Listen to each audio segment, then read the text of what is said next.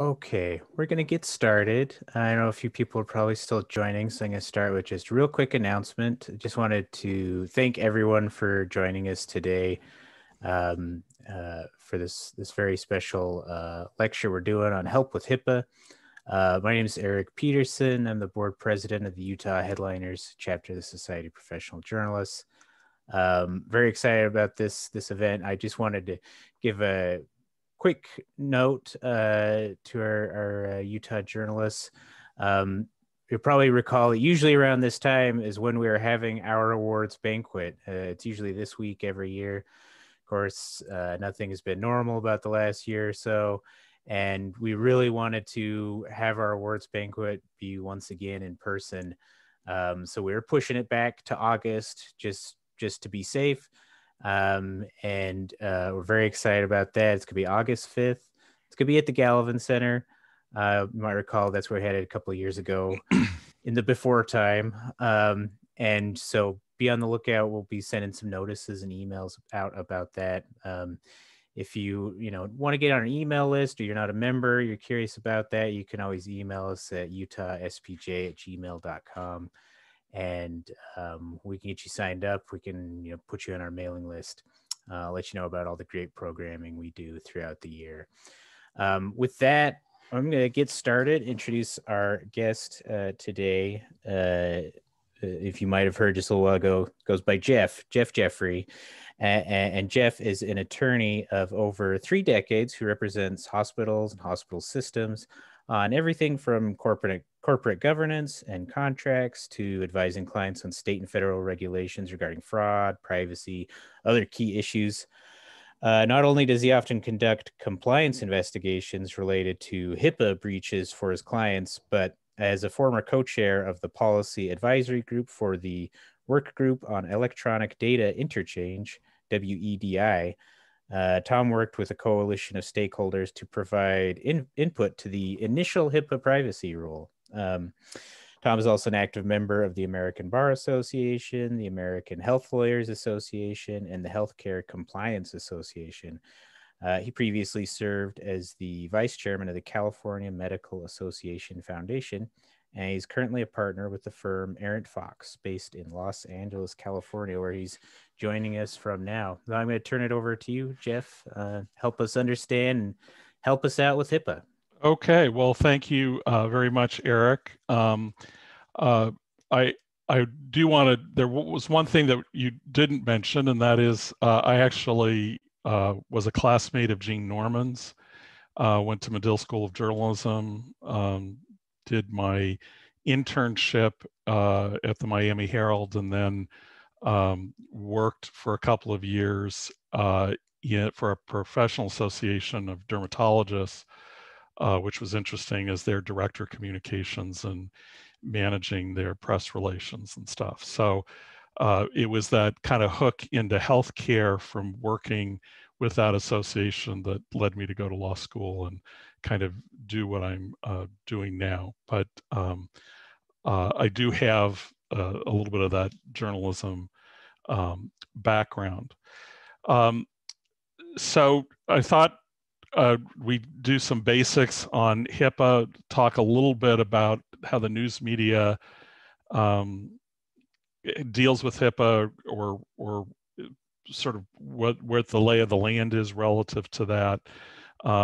Maybe discuss a little bit on how to navigate that, and then we'll open it up for questions in whatever format, Eric, is typical for your group. So HIPAA is the Health Insurance Portability and Accountability Act. I think it's of 1994, but sometimes I get those years messed up a little bit. And the original intent of HIPAA was to do 3 things. The first one actually was the one that got all the headlines, and that was portability in health insurance. Prior to HIPAA, if you changed employers, there would be a waiting period before the insurance under the new employer took effect. It might be 60 days or a couple of months or that. And the problem was, if you had a condition, if you had a family member with a chronic condition, that gap in insurance, in essence, sort of tied you to your job and was problematic. The healthcare provider community initially focused on another part of HIPAA, which was the accountability. And what that imposed gave the government the ability to impose civil monetary penalties for violations of certain federal laws, related to anti-kickback statute, Stark, that type of thing. The third part was sort of the sleeper. And the third part was known as administrative simplification. And if that's not an oxymoron, I don't know what is. HIPAA, and this one, the purpose of this was to sort of help healthcare get out of the dark ages and provide for a common electronic language to communicate with. A lot of hospitals and insurers had sort of their own legacy systems, and nobody talked to one another, and you had to have clearinghouses to do a crosswalk of information. And the whole idea was to come up with sort of a common coding and system of handling electronic health records. With that, and there was a big push in Congress at the time, was, okay, well, if you're going to make everything integrated and make it easy to transfer information, which is good, we have very specific concerns about protecting individuals' privacy in the healthcare information that's collected by insurance companies, by providers, and those that do business with them who have access to that information.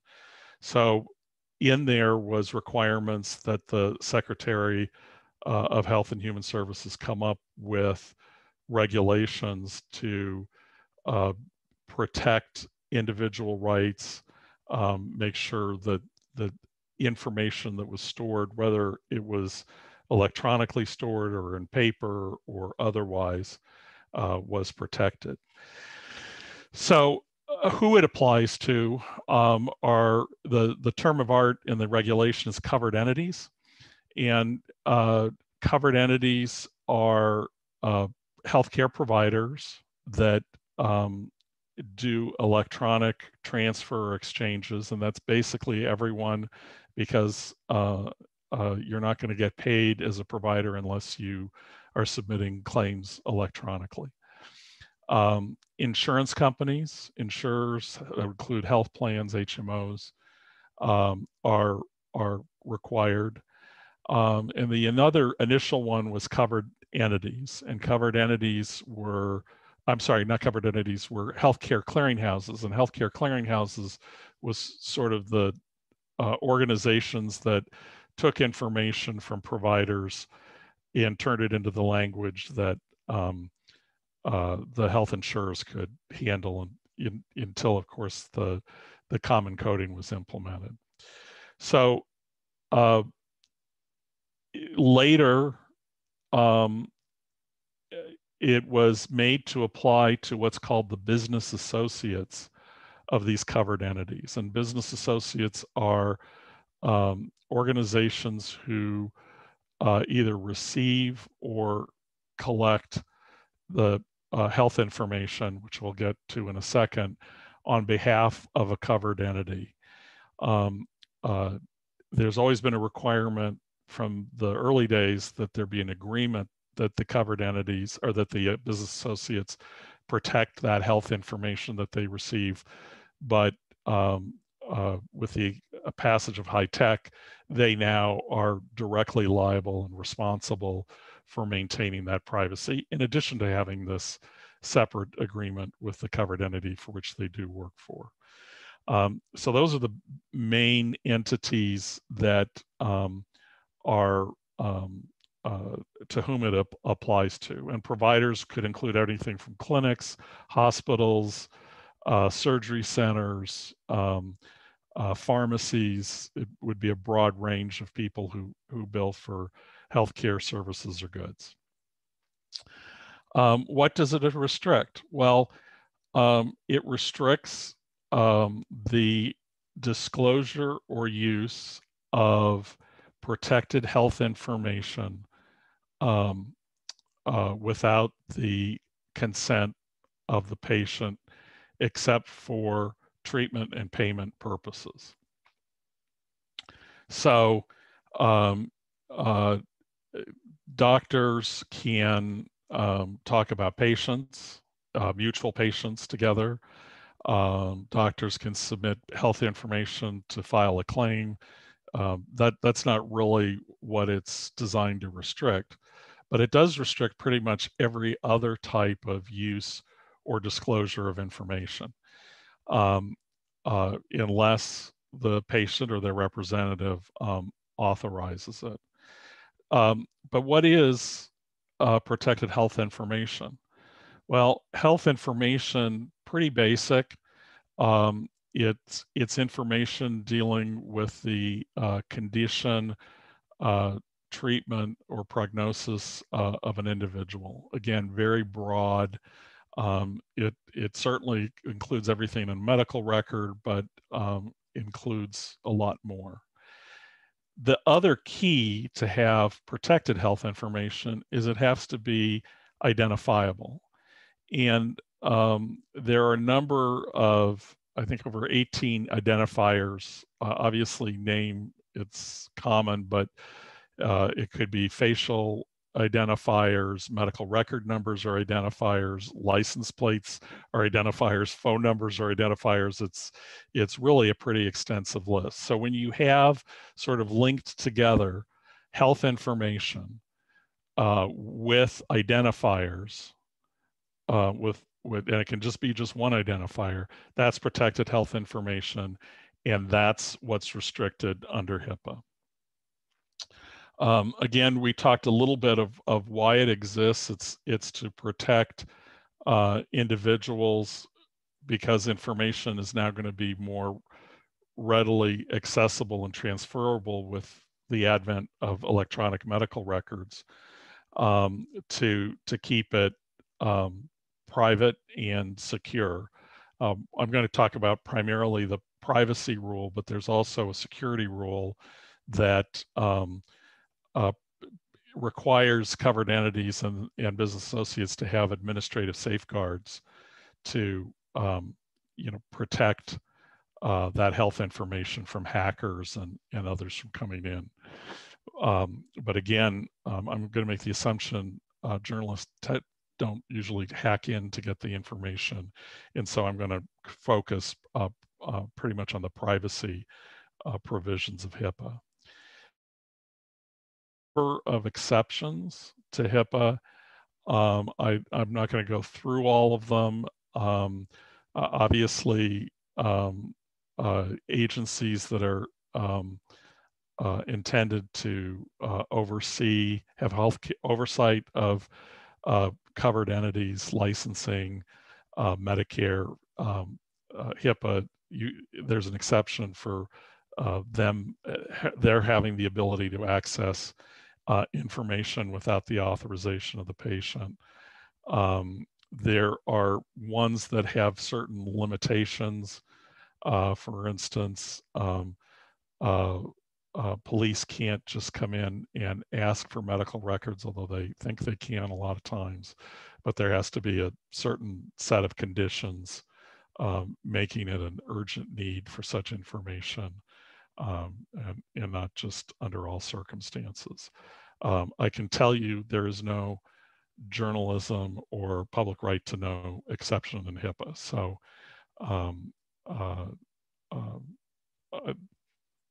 but you should know that they are out there. So when dealing with sort of HIPAA, and I've represented on HIPAA matters hospitals, large multi-specialty clinics. Again, it applies to even individual physician offices or a variety of entities. But from the hospital's perspective, they need to take appropriate steps to safeguard the information.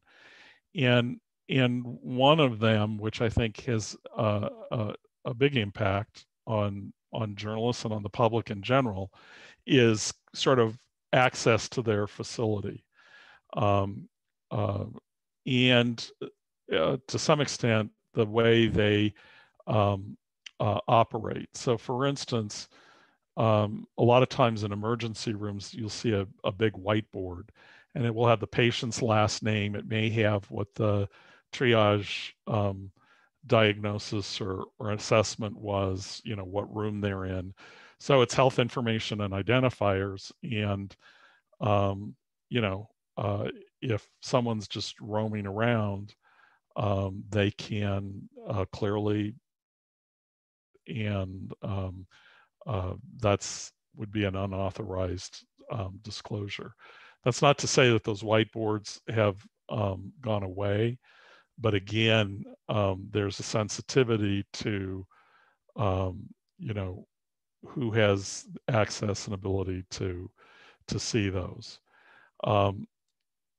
Hospitals also are required to, as part of their obligations as a covered entity, that if there are any unauthorized disclosures, they have to inform the patient or the person whose record was compromised. They may have to report to, well, they will have to report to federal authorities, depending on how many records were compromised, will result in how that's reported. And under certain state laws, there may be liabilities. The hospitals and other covered entities face fines on a graduating tier schedule that can go up to $200,000 per incident. I'm not aware, there have been multi-million-dollar fines imposed for HIPAA violations. But so hospitals take this seriously because that's a big financial hit to them. So they need to sort of control their environment, and they will go to great lengths to do that. So, what about reality TV? Or you will see news crews, particularly I think during COVID, who went into emergency rooms or units and did that. Those are typically well orchestrated by the hospitals, so that unless a particular patient gave consent to have their face seen, they're blurred out. There won't be any shots of the whiteboards that I was talking about to provide that information. And if they've talked to a patient, or they've talked to a nurse or doctor who's treating a patient who's identified in the story, that was all pursuant to an authorization and consent. So I think there's room to sort of negotiate access, but the hospital will kind of impose its rules and restrictions on that, and will not allow, and really can't allow, sort of the free access to people just coming in.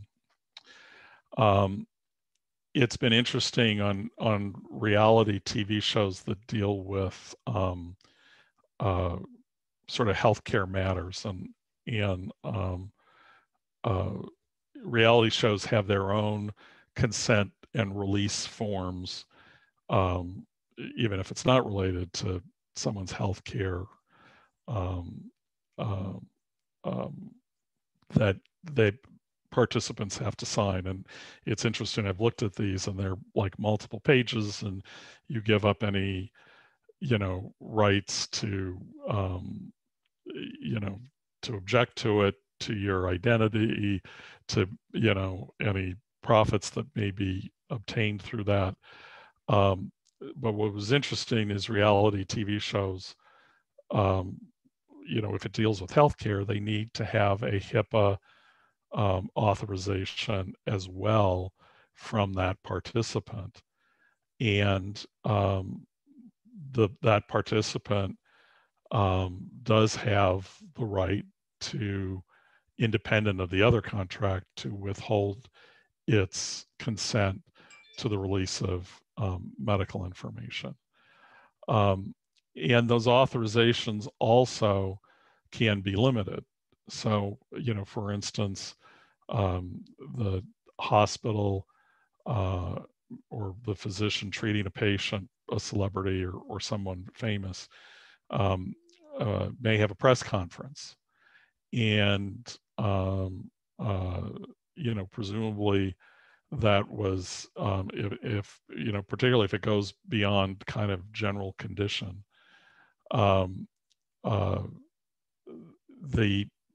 that will have been because the patient authorized that. And the patient, it's not an all or nothing thing. The patient can say, I authorize you to disclose X, Y, and Z, but not A, B, and C. So you may not get the whole picture potentially, because the physicians who are conducting that press conference may be restricted based on the authorization that they were given. And if the question or the information requested goes beyond what their authorization is, they should and probably will, not comment on that. And the authorization, just so you know, has to provide for it must be in a particular format. It has to be revocable. There's a series of requirements for that. And they can't condition care on a patient's agreement to sign a particular authorization or consent on that. There have been a lot of celebrity cases where hospitals have had to take special measures to protect privacy. And you should, I think, be aware of those. One, and of course you can imagine in Los Angeles, hospitals are pretty sophisticated about that. When a person comes into a hospital, their name is registered, and they can, if you call the hospital and say, I'd like to talk to such and such, or I'd like to find out how such and such is doing, the hospitals are permitted to have a directory. And when they're asked that question, they can indicate, yes, the patient is here and they're in stable condition, good condition, under observation, whatever it is, but they really can't provide any information beyond that.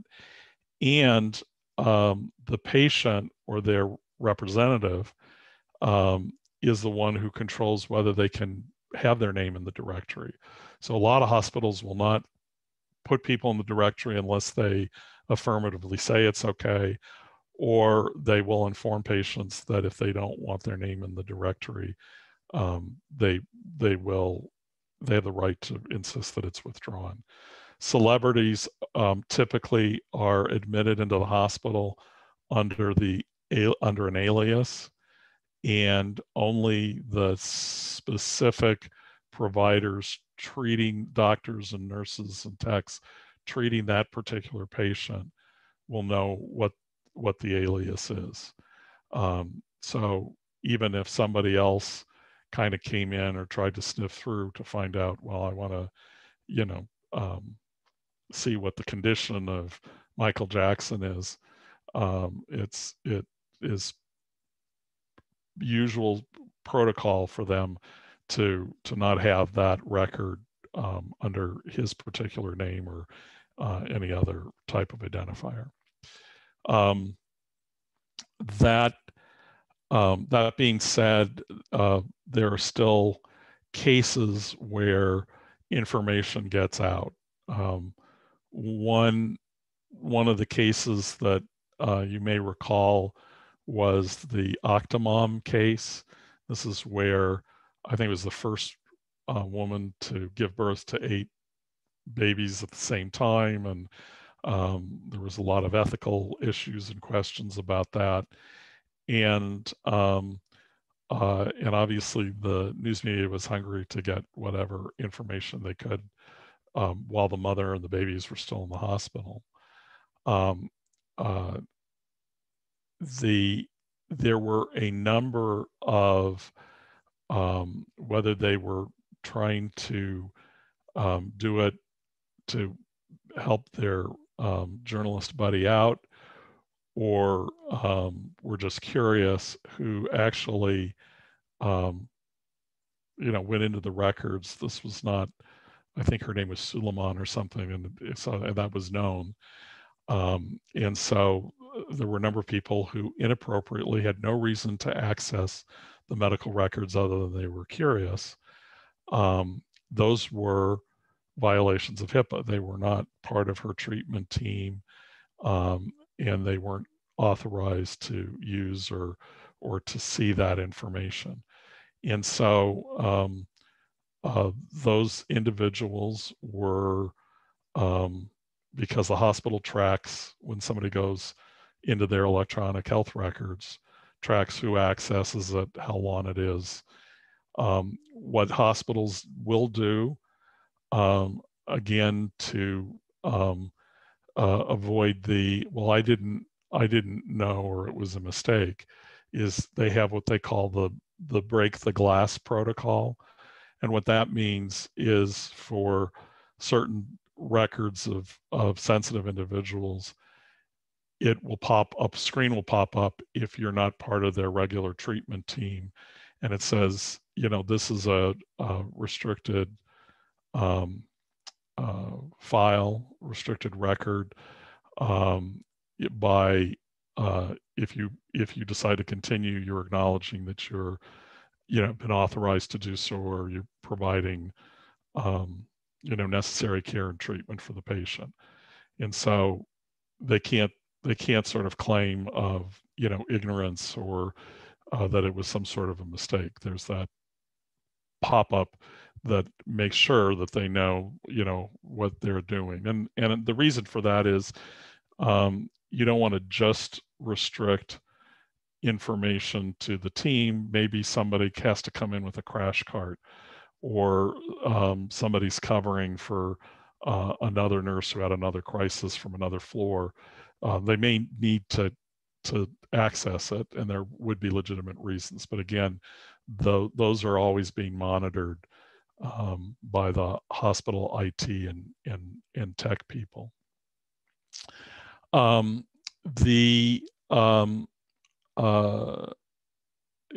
think I mentioned Michael Jackson. There have been a number of cases against hospitals, and I would point out that HIPAA has penalties that the government can impose for violations. There are also state laws, and I have to confess I'm not familiar with Utah health information privacy laws. California has a rather extensive statute called SAMIA, the Confidentiality of Medical Information Act, and it does impose penalties on individuals beyond just covered entities who inappropriately disclose healthcare information. So a number of hospitals, including UCLA and Cedars, have been subject to some of these lawsuits. And there are a variety of reasons or ways that information inappropriately got out, but it was clear that the information emanated or came out of the hospital or one of its agents. So, sort of to finish up, Um, uh, and then I'll look at the chat and we can do questions. How should journalists navigate HIPAA? Well, one thing, kind of going back to whom does it apply, is consider the source. If a family member comes out of the hospital and they were just with the patient and the doctor talked to the patient about what was going on, and the family member, the patient always has the right to ask the family member to leave, but if the patient doesn't object, the assumption is the family member, it's okay to disclose information in front of the family member. Again, only in the presence of a conscious patient. That's fine. I mean, that's not a violation of HIPAA. Yes, it's healthcare information. Yes, it's identifiable, but the source was a family member, not a doctor, not a hospital employee, not a contractor for the hospital. And so that information is not restricted and would be fair game. Obviously, information that is authorized or disclosed by the patient themselves. So in other words, the patient, issues their own release or gets wheeled out and answers their own questions. That's not protected either.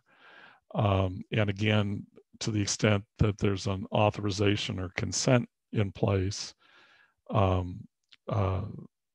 the individuals who have in the hospital who have that consent or authorization can disclose information within the parameters of that authorization. But you should know that if you have sources, quote unquote, within the healthcare organization who has access to the information, whether they're employees or other physicians or vendors, somebody that handles drug inventory deliveries or food vendors or whatever else, because they have access to records for dietary purposes. You cannot, if those persons disclose information to you, those persons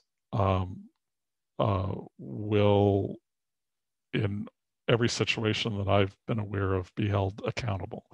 And that usually means their employment will be terminated, their contract will be terminated, and they will face some disciplinary measures, in addition to which that will trigger the hospital's or covered entities requirement to tell the patient about it and to disclose it or to report it to government agencies. So I think there's a little bit of an ethical issue in terms of how hard or when you push sources that are subject to the HIPAA, again, being providers, their employees, their contractors, and others.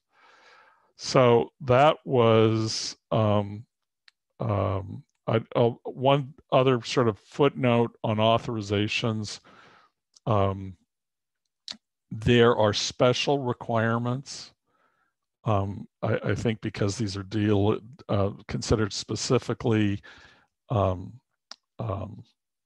private types of information. There are special requirements for authorizations to release a patient's mental health information, or if they have tested positive for AIDS. And in addition to which, there's other federal laws that really preclude certain mental health providers from even acknowledging or indicating if someone's in a facility for treatment. In other words, they don't have the ability to have that sort of general roster of patients. So with that, I will go to questions. Reality shows are an interesting case. Do the producers get the permission beforehand, during the emergency, or after the fact? The producers, if it's not an emergency, I think the producers obviously want to get it beforehand. So kind of in a reality show, and those shows are probably more scripted than most people appreciate, they'll get the permissions up front. In certain emergency situations, again, that would have to, you would need that authorization to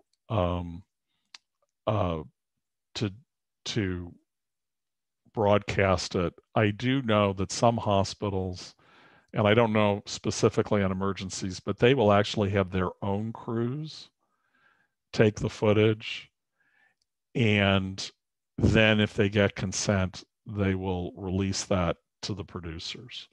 So in other words, the information never really leaves the control of the hospital, and then they get the authorization after the fact.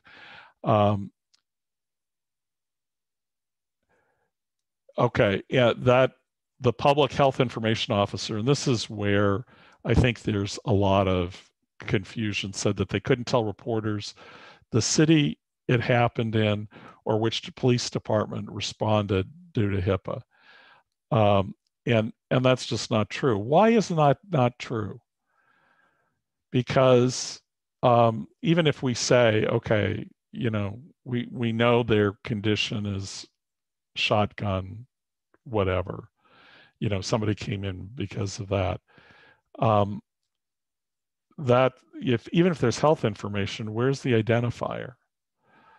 The fact that, police brought them in, or I will say ambulances are subject to HIPAA, but the fact that there was a report or what city it's in, that's I don't think that should be a problem or issue. The location identifiers, address can be an identifier, but usually that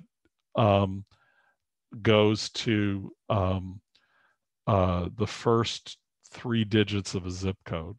So I guess if a city had just one zip code, in theory, that could be a problem. But in larger cities, I wouldn't think that would be an issue.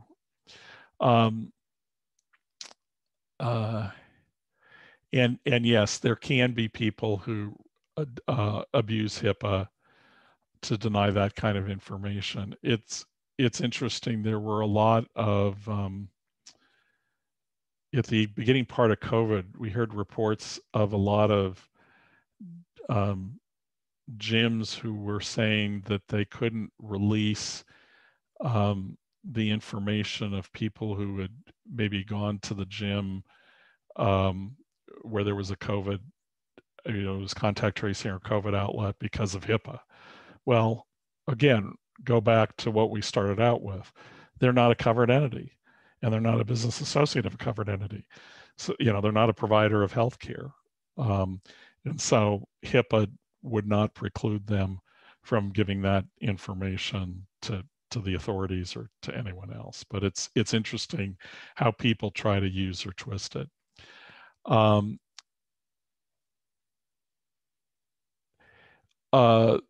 Police agencies are not covered entities.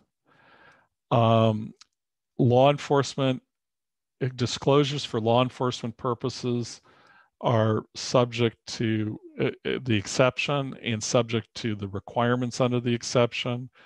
I think the general, and I it's been a while since I've looked at it, but the general exception for law enforcement is there has to be some sort of imminent danger to the person either escaping or others being hurt and injured. Unless they can indicate that to the satisfaction of the physician treating that patient, they're not quote unquote entitled to get that information. There are oversight agencies like the DEA or the medical board, and so they say, well, yes, we're law enforcement, but we're also healthcare oversight, and so they fit under another exception. I should say too, hospitals and larger entities have, we talked about a public information officer, but they have a privacy officer, and the privacy officer is actually responsible for overseeing the rules and protocols and requirements under HIPAA. And so they would be ultimately the ones that would make the call on whether a particular exception applies. How can journalists respond to a denial that clearly isn't a HIPAA issue? Well, you can't force people to talk, but again, they can do a lot of things in terms of limit your physical access to the hospital, which means limiting your physical access to the patient or maybe their families or that type of thing. I think, like anything, you never want to be in a position, I think, as a journalist, to have to negotiate. But to some extent, that may be kind of what you need to do. And I'll, kind of as a lawyer, one of my tricks is, all right, now, this is, help me understand why this is subject to HIPAA, and then let them trip themselves up and say, okay, yeah, but I'm not asking for identifiable information, or I'm not asking for health information. I'm, how many, what's your census? How many patients are there today, or whatever? So let them indicate, see how well they know HIPAA, and then kind of be informed to push back and say, well, I don't understand this isn't protected health information because it doesn't meet the requirement of being health information and identifiable, or you're not a covered entity, you're not subject to that, or a business associate working for a covered entity. So kind of like the gym example I just gave. So hey Jeff, just jumping in on that. So I think that's really where the rubber hits the road for a lot of people, sometimes feeling like, maybe it's a police agency or something. They're trying to play the HIPAA card when they're not able to. So, I mean, just kind of continuing that idea you were just talking about. So, I mean, the kinds of follow-ups, I mean, you can imagine a reporter, that doesn't want to get pushed around might be like, so what is the identifier that's giving away the information? Or can you demonstrate that you're a covered entity? Are these the kinds of things you would probably ask if you felt like you're getting the runaround? Exactly. So for instance, the police agency says, well, we can't release information. And well, sure, any information they have, let me put it this way, HIPAA doesn't preclude them from releasing any information because they're not a covered entity. Now, the EMS unit of the fire department, and maybe the fire department as an extension of that, might not be able to release that information because they're providing healthcare services, and to the extent it's identifiable to a, particular accident or some identifier, is out there, it's clear whose information it is, then they may be restricted. But again, you're exactly right. That's why I started out with, kind of, are they subject to HIPAA? Are they a covered entity or a business associate? Is it protected health information? Is it identifiable? And is it, health information? And I think armed with that, you've got a good sort of a good pushback to start with. And then again, maybe you negotiate what information you can get. Say, well, look, if I just say that, you admitted 300 patients with COVID this morning or today, where's the harm in that? Because we don't know the names or identities of the 300 people you admitted, and so hopefully, but I know that this gets thrown around a lot.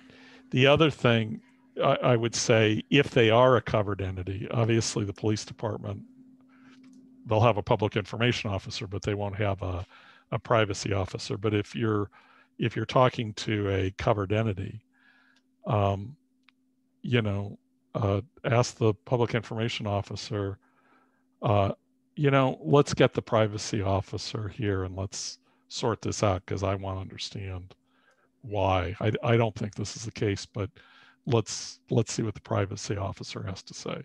I'm sure the public information officer will probably keel over at that suggestion, but again, that's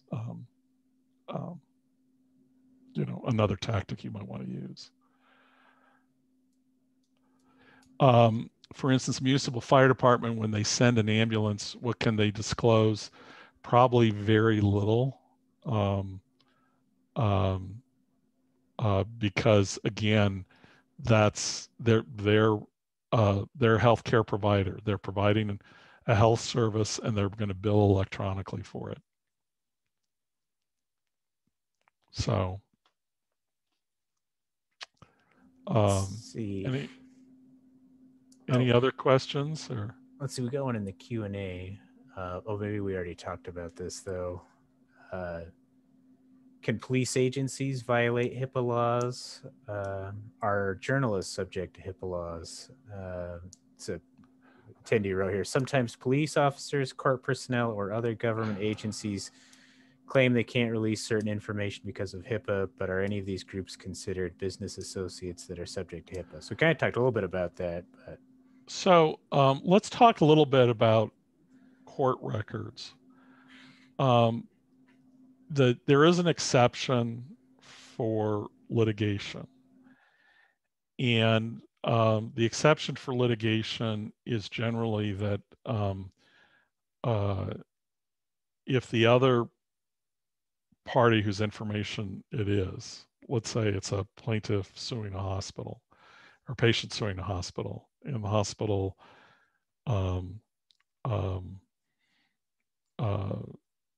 will not disclose in a request for documents or information the patient's medical records unless they get an authorization. Or let's say it's somebody else. That's actually the case where it comes up. The patient sues the hospital, but the records that are being subpoenaed are that of the individual physician who's not a party to the lawsuit. So then the individual physician says, okay, I will do that, but I need an authorization. And the patient says, I won't give an authorization, even if it's the hospital who's requesting the records. So then they have to bring a motion to, compel release of those records and information. And the covered entity, and there's different statutes in different states, but the covered entity, in essence, has to give notice to the patient or their representative that the records are being requested. And then that person, that patient or representative, is given an opportunity to object to the release of that information. And then the court makes an order, based on that. Typically, part of the court order, or the parties can agree that protected health information will be exchanged in the court, but there's a kind of a confidentiality protective order that guards that information.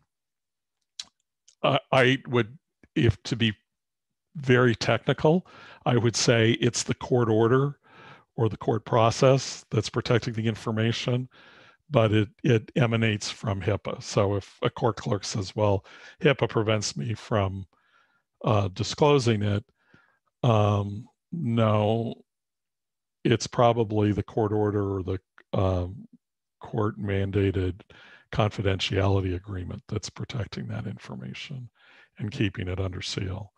And remember, agencies have other laws that they have to comply with that deal with privacy of all sorts of information.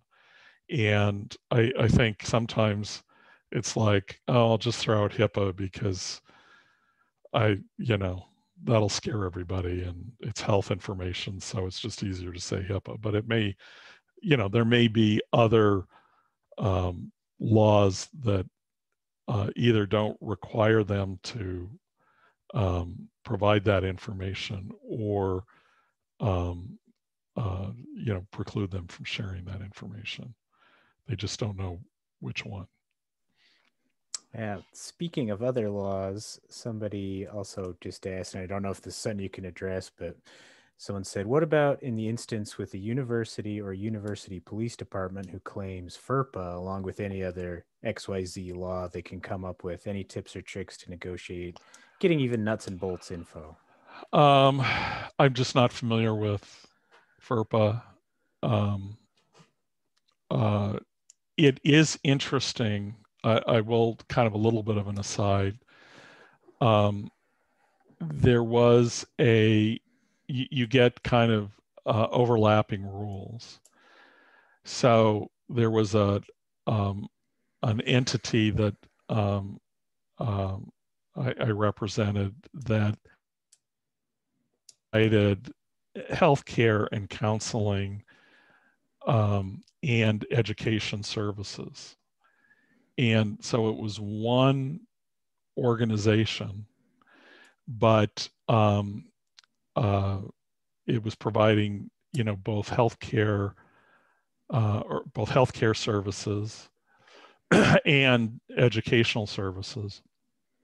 And the issue was, could